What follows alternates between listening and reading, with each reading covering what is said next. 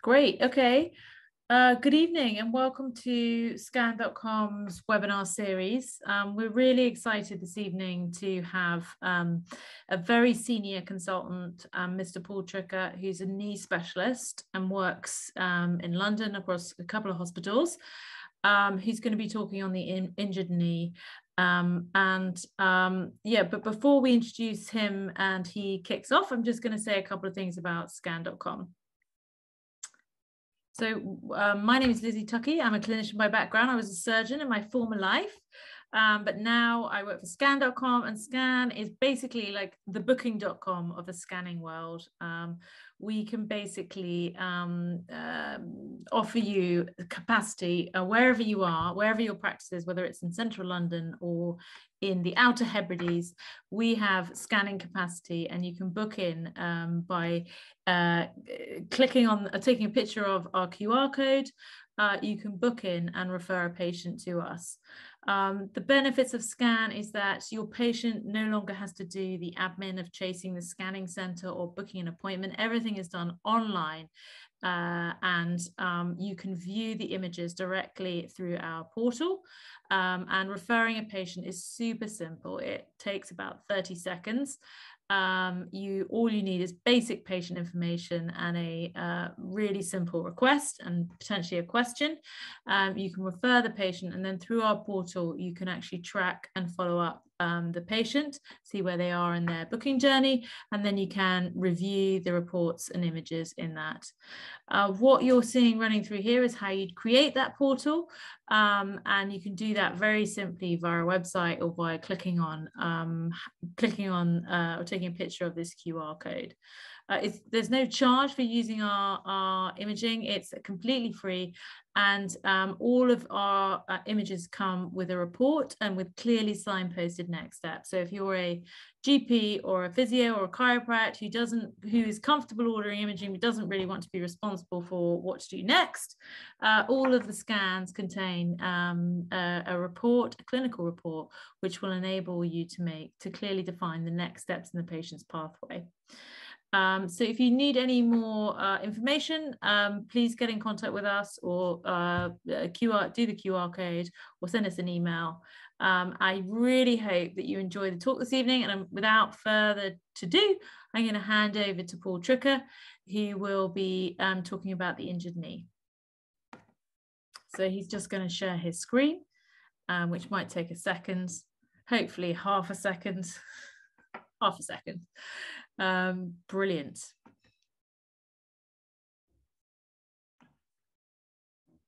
Hi, Lizzie. Have you got the screen? Is that okay? Got the screen very clear. Thank you. Thank you very much, Lizzie. Welcome, everyone, and thanks for giving up your evening to join us this evening. Let me see if I can get there we go. So a little bit about me. I'm an orthopaedic surgeon, but I deal only in knees now. And we're going to talk about the injured knee and the role of imaging, but also assessment, diagnosis, investigations, and treatment. So that's what we're going to cover today: differential diagnosis of when you see an injured knee, key things to look at in the assessment, what tests, X-rays, MRIs, ultrasounds, bloods, what the treatment discussions are, and a discussion around what's new, what's hot, and what we should be doing for these different differentials. So my practice is mainly sports knee. I work in the NHS, where I have a paediatric knee practice as well. I work in Surrey, showing clinic in London, and I obviously use Scan.com. I think it's a very useful addition to patients booking their scans up and down the country. I also do knee replacements. I'm the clinical governance lead in my local hospital. I enjoy training, and I have an advisory role in certain insurance companies. So when I see a patient with the injured knee, and I do run an acute knee clinic, both in the NHS and the private sector. So on a Monday, I have the whole gamut of patients walking in, and these are things that are running through my mind when I see these guys. So has there been an injury? So obviously the injured knee, but people can have an acutely swollen knee. And these kind of patients present as well. And if they've had an injury, be it football or rugby or hockey over the weekend, or now we're still getting the residue of the ski injury, full stop. So we're seeing ski injuries still for the patients who are skiing in Easter. Can they walk? Principally rules out a fracture. Can they straight leg raise? And was there any swelling? And if there isn't an injury to the knee, then you want to think about certain patterns, be it the degenerate knee that's got arthritis, whether people have patellofemoral pain or degenerative meniscal tear. But we're going to focus on the injured knee today. So when you see someone with an injured knee and an acutely swollen knee, so if you injure your knee and it's acutely swollen, this is blood. We call that a hemarthrosis. And the role, sorry, this question's come up right in front of my screen. Can I get rid of that?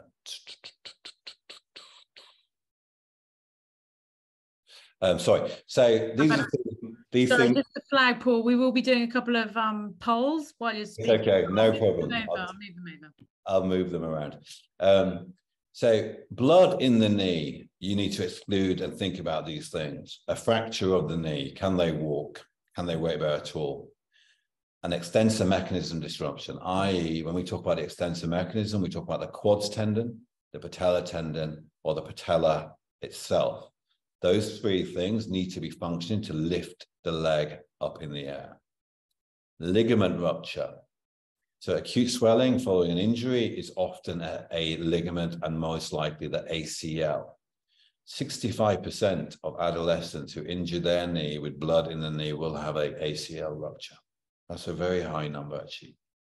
Think about large meniscal tears, bucket handle meniscal tears, or a kneecap dislocation. They're the common causes of a hemarthrosis. The other medical condition that can cause acute swelling in the knee with blood is, I'll give you a second to think about that, but blood thinners, people on warfarin or clopidogrel or other drugs that can thin the blood, that can cause acute swelling and a hemarthrosis as well.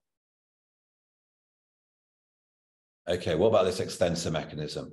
So, as mentioned, you've got a patella tendon in the middle, the patella and the quads tendon, and all these three structures raise the leg in the air and allow you to perform something called a straight leg raise. Okay, so that's the patella tendon where it inserts into the patella. The patella itself can fracture if you land on it, and the quads tendon can also rupture at the bottom. So, a quads tendon rupture, no straight leg raise, very difficult to walk. These patients need to go to A&E. Obviously, if you can get an MRI scan and you're lucky to see patients that acutely, and you can get a scan that quickly, an MRI would also be very useful. A quads tendon rupture, the knee's full of blood. You can palpably feel a gap above the patella. There's a boggy, when you palpate that area, it feels boggy, it doesn't feel right. And the patella is palpably lower and on X-ray looks lower. And this is typically in the over 40s and often males. And patella tendon rupture, the opposite. A knee full of blood, you can feel a gap below the tendon. The patella sits higher, patella alta. You can compare these on both knees. And it's typically the under 40-year-old male that has these. So on this one, the patella is riding high. Okay, it's a patella tendon. This is an MRI scan. I was lucky to get one. The black structure here is a patella, and you can see it's come off the inferior pole of the patella, and the patella has then gone up because it's unsupported. The quads is pulling this patella up. This is a very good, clear example of a patella tendon rupture. So no straight leg raise, not weight bearing, A&E and X-ray or MRI scan. And then the third structure is the patella itself. And if the patella breaks and is no longer connected, then we often need to fix these to restore this extensor mechanism. Okay, so be careful with X-rays. You know, if you get X-rays like this, it shows a pretty innocuous patella fracture on two views, relatively undisplaced. But if you get the third view, you can see The patella is pulled off at the bottom, and this is in fact a patella tendon avulsion, which we had to fix.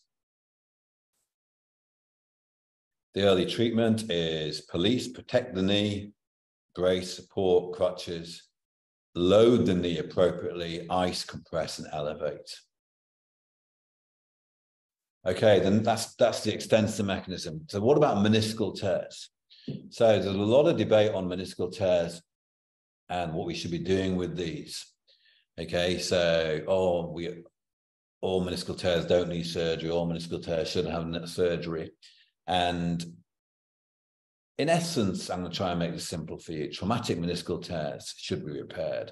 So if you go out tonight and you trip up on the ankle, on the pavement, and you lock your knee and you've got a bucket handle meniscal tear, then this should be repaired. And also they're associated with ACL, and it's important to get the diagnosis. So this is a cross-section of the meniscus, the top of the tibia, and the red area shows which areas of the meniscus has a blood supply. And if it has a blood supply, it therefore is amenable to be sutured and repaired. Because the blood supply comes from the outside, so the bigger the tear, the more likely it is to be repairable. Okay. Tears like this are not going to have a blood supply. Right? These are little innocuous radial splits, and these might do well with no surgery at all and leaving well alone, and it's not in the blood supply area. These tears, however, are big, substantial tears of the meniscus.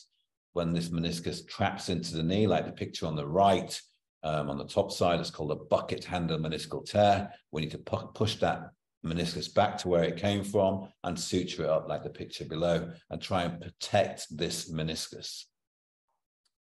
Paul, we just had a question from the floor. For traumatic meniscal tears, is there an age cutoff of when you wouldn't typically repair? No, it depends on the patient and the quality of the knee. So if you have a 65-year-old knee, which is otherwise good, not much degeneration on the MRI scan, that's where the MRI scan is very helpful. It tells you about the rest of the knee. Then that patient might be playing golf 3 times a week, might be active, might just be working, functioning, and have a good knee otherwise. And more importantly, they may live another 20 or 30 years.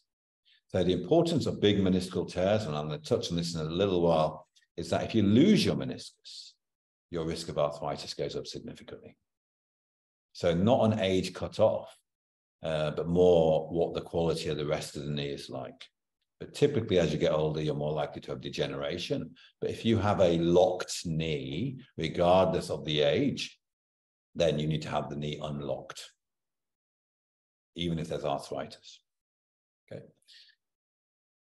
And this is in contrast to degenerate meniscal tears. These are meniscal tears that happen with age, happen with degeneration. They're slowly developing. They're not associated with clear history of trauma.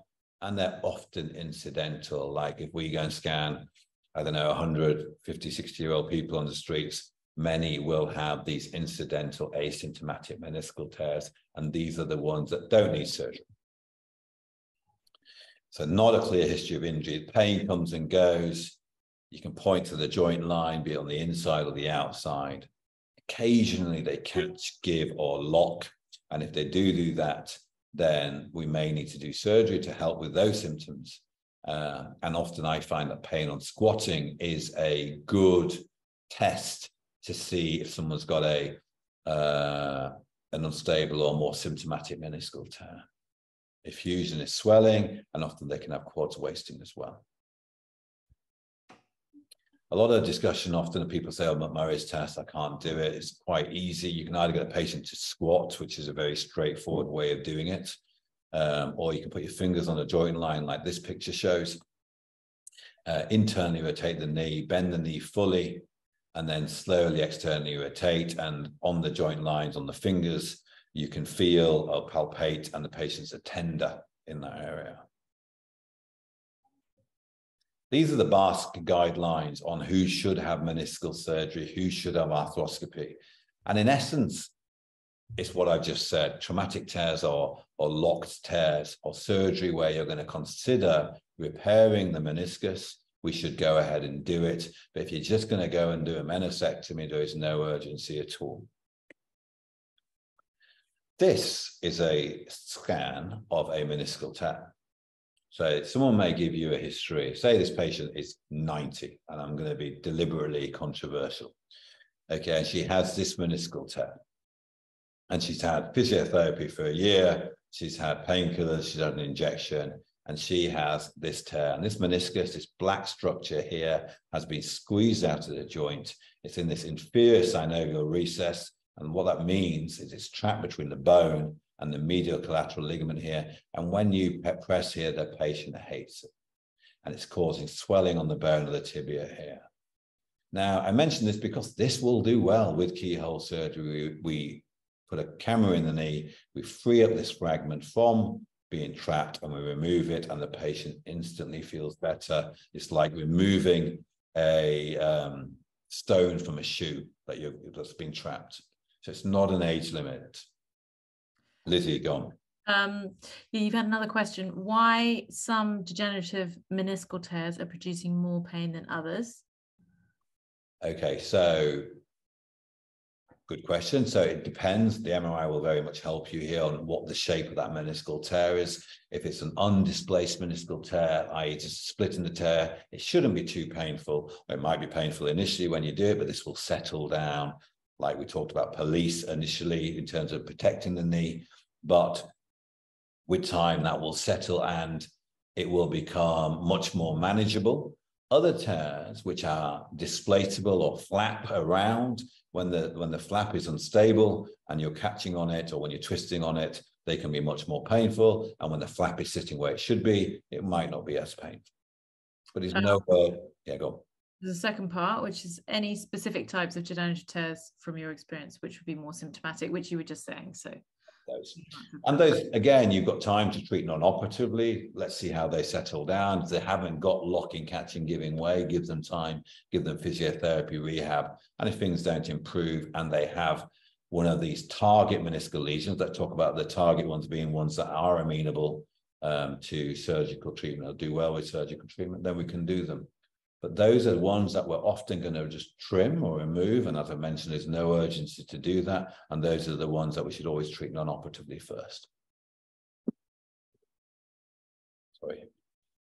Okay, so there are certain other tears now. So if you do get scans and you are able to get them, the reports may be featuring terms that you might not have heard of. Now, this is a root tear, and this means that the back of the meniscus has come off the bone.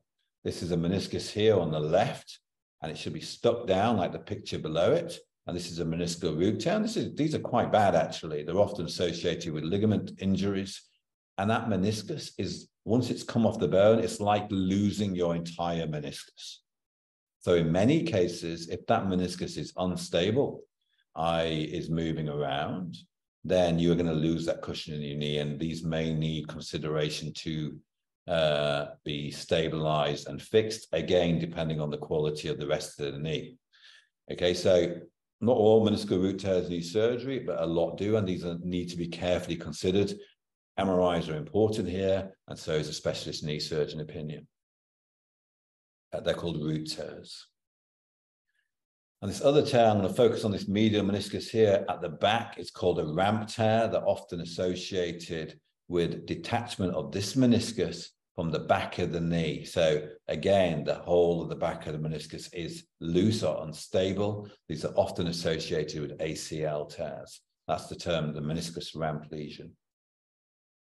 And they're important because they cause increased laxity in the knee. And they're commoner, much more common in ACL reconstructions, and it's important to consider whether these need to be sutured or repaired, as this reduces instability. MRI can sometimes miss these, as can straightforward arthroscopy. Okay, so what's the big deal about the meniscus? Because if you lose your meniscus, you are much more likely to get osteoarthritis. If you lose the lateral meniscus, this is important information, you are much more likely to get damage in your knee earlier. if you're a professional athlete and you lose the lateral meniscus, that can be career ending depending on the sport you do. Okay, so the lateral meniscus in particular is very important, and we should always try and repair rather than trim or remove this wherever possible. It's also important to not discount the medial meniscus. You know, if you have a young person or an active person who traumatically displaces a medial meniscus, they should be repaired as well. But lateral in particular, in terms of timing and the speed of developing osteoarthritis. So meniscus repair is important, particularly in the lateral side, the bucket handle tears, and these root and ramp tears, as discussed. So to summarize meniscus on one slide, on the left, you've got a new pair of shoes, you go out, you trip up, the heel comes off, you're going to get it fixed back. There's nothing wrong with the shoe. You need a good cobbler and you need to repair that. That's the traumatic meniscal tear. We need to suture that back. On the right, you've got a tatty pair of trainers, and it's a shoe. It's got holes in it. There's a rip in it, but it's degenerate. The surface isn't good. There's no urgency here. You look after them trainers, do your DIY on them. You don't need an operation. There's nothing to repair here. And very, very occasionally, if these flaps of tissue are really irritating the inside of the foot, you might go and do a meniscectomy, but they're not needed and there's no urgency, and you do physiotherapy first and give these time to heal. That's meniscus in one slide. Okay, for me, if I'm an ACL and a 19-year-old and I fixed a meniscus on the lateral side, the meniscus repair becomes much more important if it's a big repair than the ACL, because the meniscus can re-tear and you can re-repair this, but once a meniscectomy has been performed, there are very few options left. Okay, let's have a little chat about the ACL. So we've done patellar dislocation, extensor mechanism. No, we haven't done patellar dislocation, we've done extensor mechanism, we've done meniscus. This is the third cause, the ACL. When you tear your ACL, people remember it forever. Clear history of trauma. I was skiing, I twisting, my skis didn't come off, my bindings didn't come off. I was playing netball, I jumped, I landed, my knee twisted, I had to leave the field. I was playing football, I twisted, often non-contact, can be contact, but often non-contact, pivoting, acute swelling, and they can't continue, and that's an ACL until proven otherwise. They may or may not hear the pop or tearing, so don't hold out to hearing that. It's not the most important symptom or sign. The knee can buckle and give way, and bindings didn't release, studs were fixed as mentioned. These often end up in A&E or an acute clinic of some kind, and these are often X-ray to exclude a fracture, but they do need an MRI scan. And this is a skateboarder who brings the video in. Okay, and this is the world we live in, and nearly everything is video, and his knee goes into this position, we call it dynamic valgus, and he tears his ACL. This is a footballer. You're going to see in the yellow guy jumping up in the air. He lands, his right knee goes into valgus, and he tears his ACL. And even very amateur games now are video, so luckily sometimes the patients will bring in these videos and make the diagnosis for you. There's another one. This is a diagnosis. You do an anterior draw. Now, this is not an ACL, it's a PCL. But I just wanted to show the difference. This is why an anterior draw and posterior draw are important, because you can pick up the posterior sag of this knee on the right. Okay, that's why I use this test, not really for the ACL. The test I do use is a Lachman test, which is basically an anterior draw at 30 degrees. And this is an asleep 14-year-old child I did an operation on. There's a positive anterior draw. And that's the positive Lachman test. And a pivot shift is going to come now, which is and I'm going to show you what that test is. This is where the tibia on the left is sitting in a forward position because the ACL is torn, and we basically perform a pivot of the knee and we reduce the tibia back. So for the surgeons or physiotherapists in the room, or people who see patients acutely, it's a good test, and it's pathognomic for the ACL. You can do this test when you're awake or when you're asleep. So easier when you're asleep, but you can also do it in an awake patient. And once you've got that test, you can tell the patient has torn their ACL. So if they're torn a ligament, you want to refer them to a knee specialist, regardless of whether they're going to have surgery or not, so that we can discuss what's been torn in the knee. It's important they have an MRI scan to work out what other structures are torn in the knee. And you can brace the knee, you can consider physiotherapy rehabilitation, and of course you can consider surgery. So who gets surgery, who doesn't get surgery? So when I'm thinking about who a surgical candidate is for an ACL, I'm thinking about patients' age, I'm thinking about their sports, I'm thinking about whether they've got a high tibial slope. Again, you'll get that on the imaging because they're more likely to re-tear. People with hyperlaxity don't do well with non-operative treatments. People who've got the ACL plus a meniscal tear, plus a chondral tear, which is a surface damage, or they've had a rupture on the other side of the knee, or someone who's not going to cope with non-operative treatment. Most high-level athletes and most patients who want to. So I mentioned PCL. We discussed that posterior sag, as the picture shows on the right there. And this is another test, which is the quads active test. You sit on the foot, you ask the patient to tense their quads, and the tibia goes backwards. That's the quads active test. That's a PCL test. Okay, now look at the yellow player here on the right leg, and then the left leg of the blue takes the right leg out. Okay, so think other structures, think posterior lateral corner. Again, the clinical examination here is a dial test. On the right foot, there's more external rotation than the left foot. For those who are doing this test in practice, you should get someone to hold the knees together. So I put this picture up deliberately because the knees aren't being held together, and you can artificially create a dial test. Okay, and if a patient has a dial test, then it normally suggests a posterior lateral corner injury. Okay, so this is a dial test. The knees are together, and the right knee has a posterior lateral corner injury, and you can see this because on the right foot there's more external rotation. Okay, so I'm going to just give you a 2-second warning. If you're having your dinner, you might switch away for look away for 2 seconds. Okay, so this is the posterior lateral corner. It's an anatomy picture. I apologize. Okay, but there's some structures here.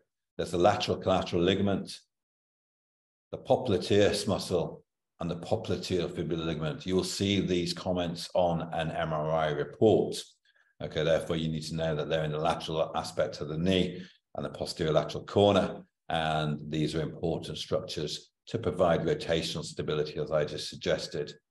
Now, you also get rare conditions. This is the outside of a knee. This is the biceps tendon on this young man. Biceps snap. And you can watch this young man make his biceps snap up and down over the fibular head. Okay, this is where dynamic ultrasound would be useful rather than a static MRI. But an MRI would be your first line just to see the insertion of that biceps tendon. But having that dynamic ultrasound test would be useful to see what happens to that biceps as that patient does that. Okay, so another warning is there's some anatomy coming up from the inside of your knee. I'll tell you when it's finished. This is a lateral structure, the posterior lateral corner coming up. Okay, so incision centered on the lateral epicondyle. Pull down here for me. We've got the ITB, the back of the ITB. Okay, and then we've got biceps. People often confuse this for the perineal nerve or the common perineal nerve. I've just got some blood vessels. This is the head of the fibula. And if you go down below biceps, you can see the common perineal nerve, and it curves all the way around. This is the fibula, round the head of the fibula, and then goes through the peroneus muscles. That's the common perineal nerve, dissected out, and we're doing a posterior lateral corner reconstruction. Okay, so that's the posterior lateral corner. You've had a question, Paul. How soon after, sorry, it's a bit backwards, but how soon after injury does the ACL need to be repaired? Okay, so I'm going to pick you up on the words of the question. So repair means repair that meniscus, repair that ACL back, and that's we can maybe discuss that later in the discussion. Repair is a different question to reconstruction. So if you're going to repair the ACL, it should be fairly soon. That means we're going to try and keep the blood supply to that ACL. I do ACL repairs in younger patients, often my prepubescent children, actually, where I'm not going to strip the hamstrings or put donor grafts into them. Okay, so repair would be fairly acute. Reconstruction of the ACL, you want to let the knee settle down, quieten down, get full extension. That can be a week or two in athletes who are doing, physiotherapy, icing their knee and getting the knee quiet, or it can take longer to let the knee settle down. The danger of doing ACL reconstructive surgery too acutely is that patients can stiffen up and get arthrofibrosis. Okay, so this is a quick few slides on lateral tenodesis, which seems to be very common nowadays. I'll tell you who I do it in, but basically the principle for this is that ACL is a central structure and we're trying to avoid or regain, rotational control. So it makes sense that if you're putting something in the middle, that you might supplement it with something on the side to allow rotational control. There are a couple of techniques that people use. One is called a lateral extra-articular tenodesis, an LET, which is where we use a strip of the iliotibial band to create a structure on the outside. And the other structure, the other operation people describe as an anterior lateral ligament reconstruction, or an ALL, where we use a little bit of ITB or a little bit of hamstring or a donor tendon to create a structure on the outside. So that's an LET or an ALL. This is the procedure. You get a strip of iliotibial band. You tuck it under the LCL, which is this structure here, if you can see my arrow, and you fix it on the proximal femur, hopefully remote from your ACL fixation. And the reason we do this is it basically halves the re-rupture rate in high-risk individuals. And for that, for those patients in my hands are young females, patients with hyperlaxity, patients with increased tibial slope, and patients who are having revision procedures or big meniscal tears, and patients who are going to go into highly explosive pivoting sports. Basically, anyone under 25 in my hands gets it, and these patients in particular. I'm thinking you're going to share these slides at some point with everyone. So these are the one-page handouts on these procedures if you are interested. Tibial slope is important, and so I mentioned it a few times. You can see it on imaging. Patients with high tibial slope, an excessive tibial slope, as in the picture on the top right, means that the tibia is much more amenable or likely to move forwards, i.e. much more likely to put your anterior cruciate ligament at risk. So patients with anterior tibial slope or high tibial slope, would benefit from an LET.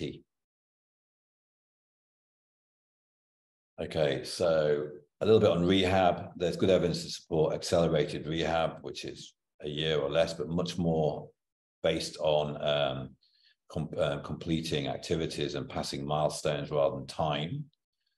Unrestricted and immediate range of movement, immediate weight bearing.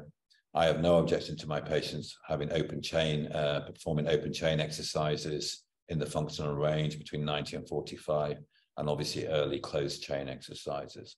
I know that doesn't, the open chain in particular doesn't suit a lot of surgeons, but from my reading of the evidence and my practice, I'm happy for that to happen.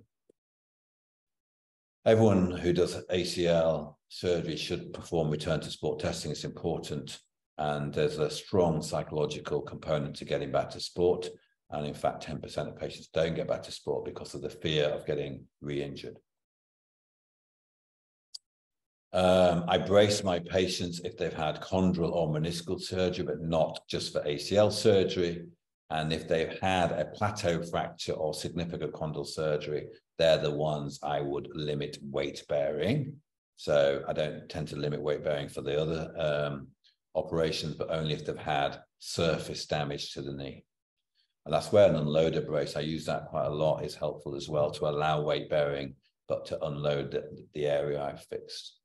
So when you have a big meniscal repair or a condyle injury or a surface fracture, as I've mentioned before, the stakes are high, so take your time rehabbing these patients to do it right. This is just showing the difference between medial and lateral side. So if you have a lateral meniscal tear on the right, you're much more likely to damage your meniscus, which is a structure in between the thigh bone and shin bone here, the femur and the tibia. And so if I repair this meniscus at the back, if you do a deep weighted squat, you're going to rip out my stitches. This is why I brace patients and limit weight bearing squats for up to 4 months in certain complex patients. This is a graph just showing that the ACL takes time. You know, so even if you're super quick and you think you're going to defy all odds, it's still going to take at least 9 to 12 months for that ACL to heal you. So you are only going to race against yourself and you cannot win that battle. So if you want to go back very quickly to sports, and you can, but you cannot beat nature. It's going to take time to heal. Okay. I'm going to speed that slide up, and this one, I want to talk about the fourth major structure. Fourth major diagnosis on a knee full of blood, and that is patellofemoral dislocation. So we're going to whiz through this. Okay, this was all over social media. An ACL tear. What's the tibia on this young girl? Okay, everyone said that was her ACL. It wasn't. If you had a view from the front, it was a patella dislocation. Okay, but everyone thought from one view it was her ACL tear. This is the patella dislocation. Typical young girls, they twist, the kneecap pops out. And if this happens, and if you're a physio on the pitch, the way to get this patella back is to lay the patient down, extend the knee, have them relaxed, obviously, and the knee will pop back. Okay, so who gets it? Young adults, it's quite common. If you dislocate your kneecap, your redislocation risk is about 15%. And if it happens again, your redislocation rate happens to go to about 50%. Look at the shape of the knees. When you look at these patients, they often have these squinting kneecaps. For the kneecaps to point forward, you have to externally rotate the foot, like the position picture on the right, a bit like Charlie Chaplin would have done, the way he used to walk to make his kneecaps face forward. They have these squinting kneecaps. They're often varus or valgus. They can be swollen. Okay, and when you examine them and they're back in, this is a J sign. You see the patella moves like a J as you extend the knee. It's often good to sit next to the patient and examine their knee like this. This is a young girl I did an MPFL stabilization of a kneecap on, and you can see on the right, you've eliminated the J sign. Apprehension is when you try and move these kneecaps to the side, the patients don't like it. They either scream, cry, or just move their leg like this. Because they don't like it, there's a fear that their kneecaps are going to pop out. That's apprehension. Some patients who habitually dislocate their kneecaps do this. They come in, they go, yes, I can do this with my kneecap. And you can physically dislocate their kneecaps in clinic. They often have rotational problems. And these need careful consideration how we're going to stabilize these. It often doesn't hurt. They've been doing this a long time. And you can have these deep kneecaps dislocate like that and pop back like that. I mentioned valgus and alignment, and you can see when valgus happens like this, that the kneecap vectors are much more likely to push the patella laterally. So people are inherently anatomically more likely to dislocate their kneecaps. They often do this with their knees, particularly when they step down. There's rotational problems on the femur and the tibia, and these often need lots of supervised physiotherapy, and for very resistant cases, often complex surgery. So often we talk about hyperlaxity. These are the tests you do for hyperlaxity. Little finger being hyperextending, thumb hitting the forearm, hyperextension of the elbow, and then also recurvatum of the knees, hyperextension of the knees, and obviously can you touch your palms to the floor. This is a young man who came with a current dislocation of his kneecaps. He has all these. He's the most hypermobile guy I've ever seen. He can do crazy things with his legs. like this, and soft tissue procedures aren't often going to benefit him. And do that. If you dislocate your kneecap and you have a fracture, these are often missed on x-rays, and MRI scans are very useful indeed. I think MRI scans for all patellofemoral dislocations are useful, and it's important because you can pick up big chondral fragments that aren't often seen on x-ray, and these often need fixing back. Generally, if you dislocate your kneecap and you don't have fractures, and you're not an elite athlete, first time treatments are often physiotherapy, rehab, and this is important to try and prevent a further dislocation. If it dislocates again, you might want to refer these and consider surgery. Okay, just going to run through a couple of procedures. Trochleoplasty is basically deepening of the trochlear groove. If you think of the patella as an egg that sits in an egg cup, if the egg cup is shallow, the egg is going to fall off. Okay, that's the patella. You need a trochlear groove. Okay, and sometimes we have to create a trochlear groove. That's called trochleoplasty. Think of the egg in an egg cup, or think of the bobsleigh in a track. If the track is flat or not grooved, the bobsleigh will come out. If you don't, and the kneecap keeps popping out, eventually the kneecap will stop popping out, and that's because the kneecap shell will break or the surface of the kneecap will crack, and that's arthritis of the patellofemoral joint. So people often have patella alta. You'll see this on your scan report if you send for patient for a scan for patellofemoral dislocation. It will mention, should mention, how high the patella is, because if the patella is high, it engages in the trochlear groove later, therefore it's more susceptible to dislocation. It will also tell you how shallow the trochlea is. It will tell you if the MPFL, which is a major restraint, is torn or not. And what determines recurrence? If you are young or bilateral kneecap dislocators and you have a shallow trochlea and a high patella, and you have something called a high TTTG distance, and you have patella tilt, these things are all measured on a scan, okay, often not measurable purely on an x-ray. And it will give you a good idea of how likely this patient is to recurrently dislocate, and you can discuss this with your patients as you decide what treatment options are going to be undertaken. So, in summary, treatments for patellar dislocation: MPFL, put a new ligament into the knee to stabilize the knee if the trochlea is relatively good, or just shallow but not completely flat. If it is flat or dome shade, you can do a trochleoplasty and an MPFL. And if you have that abnormal rotation and patients' kneecaps are permanently out or are dislocating all the time, major surgery to derotate the femur and tibia can happen. It is quite a complex undertaking and very specialized, and that's called a derotation osteotomy. We're nearly finished. What about the non-injured knee? So if you do get these slides, this is a good picture to keep a hold of, what you want to think about: infection, arthritis, patellofemoral pain, degeneration, the red flags of tumor and gout, and then other things in children: Osgood Schlatters, growing pains, biomechanical issues, and don't forget about the spine or hip. In the child in particular, you think about other things such as PVNS, juvenile arthritis, metabolic rickets, and otherwise the same things as the adult. These are your red flags. The knee doesn't go straight or is locked. Fever, night pain, no straight leg raise, because we talked about extensor mechanism. True locking means the knee physically does not move sometimes, cannot extend it. True giving way when your knee twists, it buckles, don't have to hit the floor, but it gives way. And hemarthrosis, we talked about the 5 causes being fracture or extensor mechanism, ACL injury, big meniscal tear, patellar dislocation, or those patients on anticoagulants. Okay, we finished. This is my contact details. This is how you can contact me on Instagram, Surrey Knee Surgeon.